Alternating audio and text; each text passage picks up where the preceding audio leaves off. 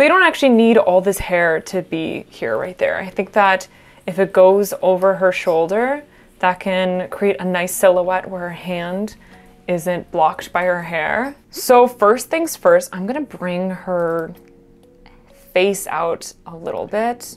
The jaw usually connects to the ear, so I really want it to connect. I also think you're losing the jewelry a little bit by making it black. You know, a cigarette, something like that kind of helps the silhouette, kind of grounds it. The shape of this hair is very, you know, it's very circular, which is fine, but I'm gonna give it a little bit more definition to create a more interesting shape. But overall, by adding the strands, we know the direction of the hair a little bit more, and we understand how the hair comes out of the skull a little bit better.